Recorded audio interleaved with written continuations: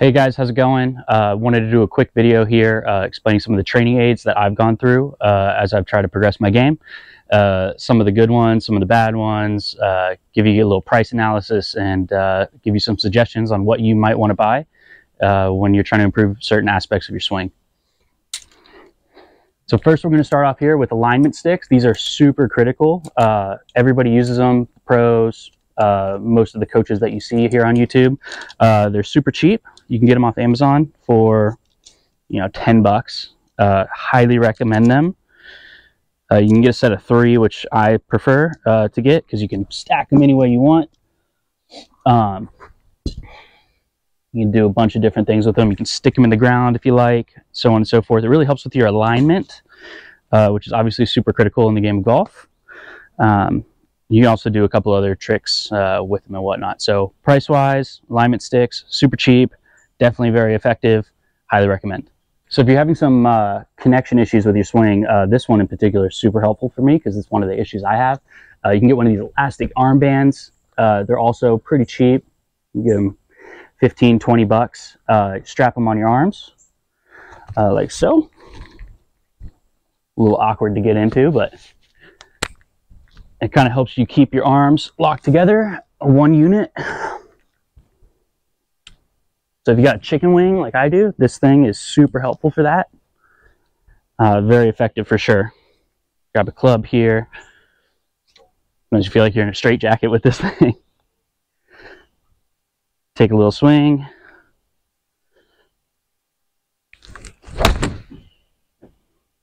And yeah, connection station right there. Okay, we got another one similar along the lines. This is also for alignment with your elbows and whatnot, keeping that one unit structure. This is an impact ball. Price-wise, they're not too bad. I mean, it's a foam ball. Of course, all golf training aids are a little overpriced for what they actually are. I mean, could be a dog toy if you wanted. But it is really good. Kind of doing the same thing, keeping those structures together. I've gotten one of these before that was an inflatable ball actually and had a lanyard. It's a little bit more convenient when you have a lanyard. You'll see why. Like if I was to have a club here, and if I was to take a practice swing or whatnot, kind of have to get myself in there, get the ball positioned a little bit, and then do my practice.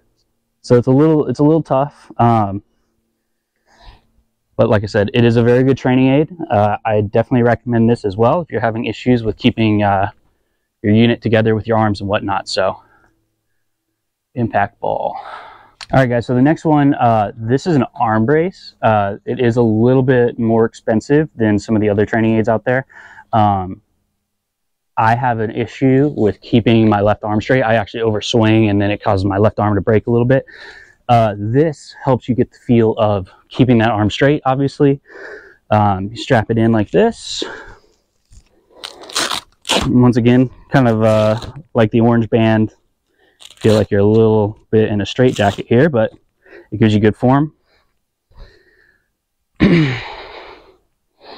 yeah, I mean, I can't, if I wanted to really bend it, that's as far as I could bend it right there. So really keeps you within your swing. Like I said, for people with overswings like I do, this will stop you from doing that. So once again, highly recommend this one too.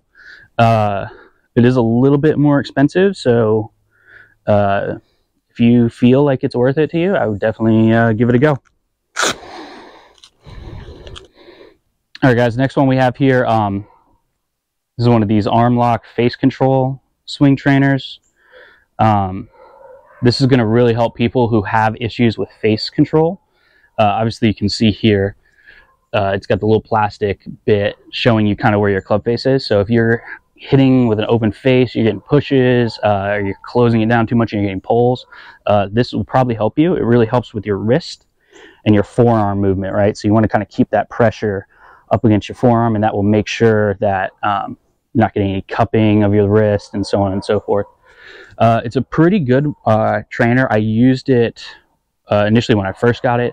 I haven't used it much since because I don't have too much issue with face control. But if you do, definitely would recommend. In terms of price, it's a little bit, I'd say it's kind of middle of the road in terms of golf trainers for pricing wise. But yeah, once again, base control issues, check this one out. All right, so next one here, we got one of these form trainers. It can break down and it adjusts. So, you know, if you're taller, it gets a little bit longer, shorter, so on and so forth. This is really also helping with overswinging. Once again, my main fault. Kind of gets you right into that position that you need to be. You know, at the top of the backswing here, moving into the transition. So it's very good if you're having breakdown issues, kind of along the lines of with the orange band and whatnot. It also is nice because if you're having grip issues, it's got a little form fit grip. Will kind of get you into a neutral grip if you're having issues with grip. So it's kind of a 2-in-1 with that. Once again, if you're having the structural issues, this is a good thing to practice. You come out here, kind of do a few warm-ups. It's a nice way to kind of get that feel, right? And I mean, you can have this in your office, you can have it in your car, you can use it wherever you need to. It's really small, versatile. So you do it in your hotel room. I'm about to go to Chicago tomorrow, pack this in my suitcase if I wanted to, and get some practice swings. All right, guys, so next one we got here is a wedge block.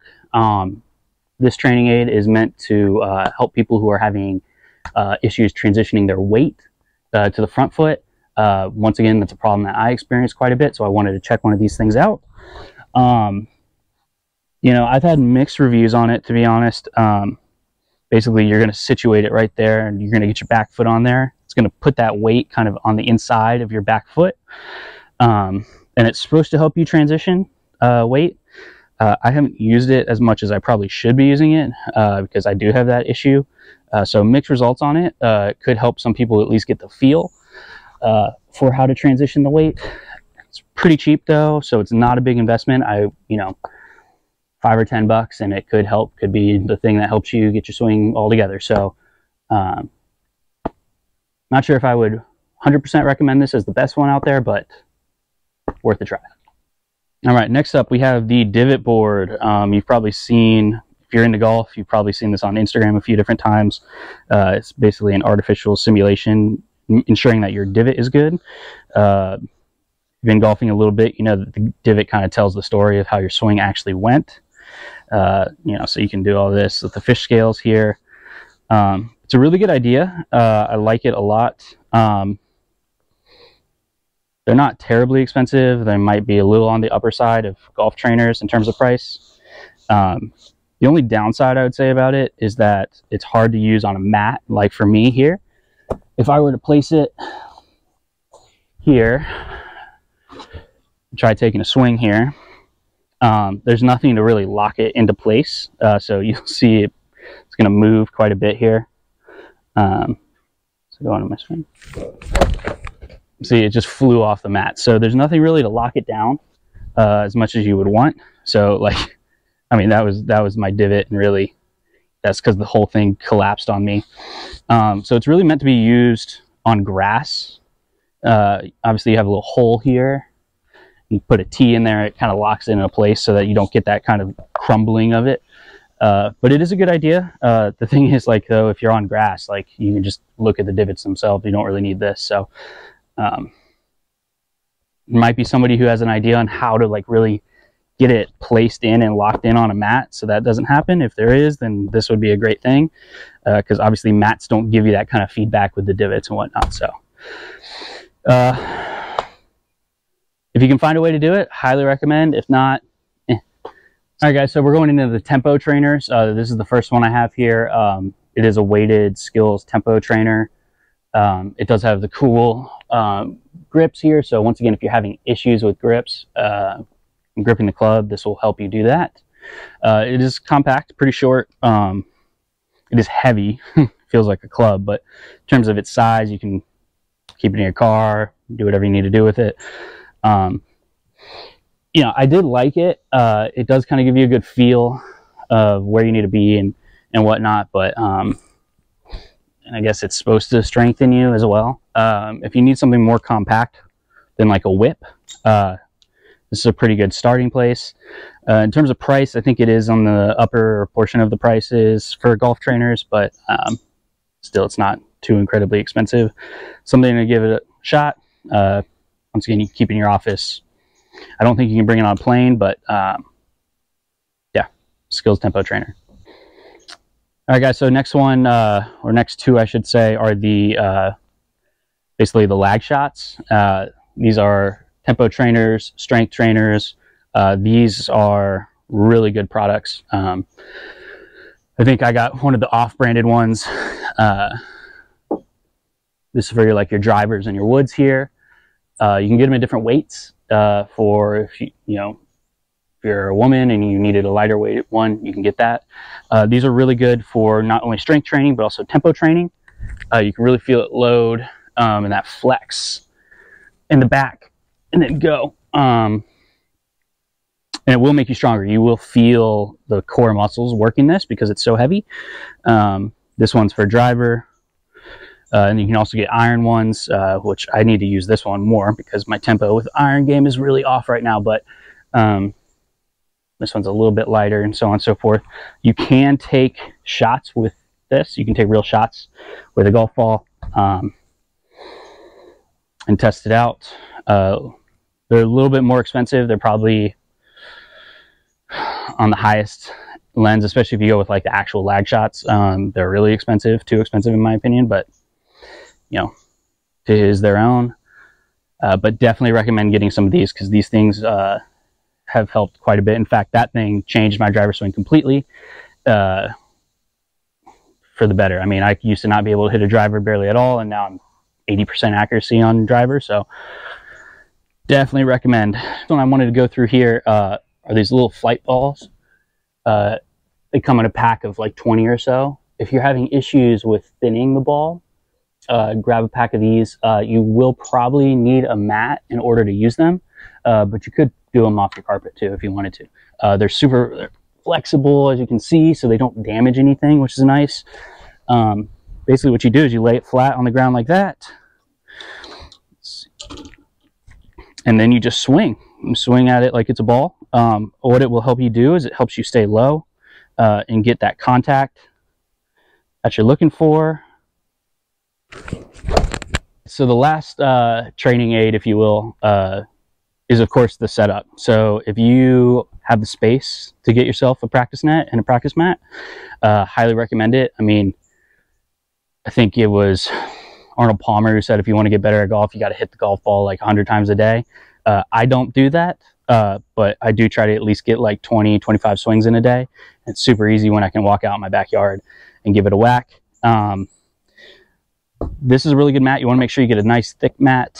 I think this is 1 inch or 2 inches thick, so you don't hurt yourself. I think it was 100, 150 bucks to do that. All right, guys, so that's all the training aids that I've used in the past. Once again, I'm not sponsored by any of these companies or whatnot, so I'm just giving you honest feedback on what I've used and found useful. If you like this video, give it a like or subscribe. I'll have a lot more content like this coming out.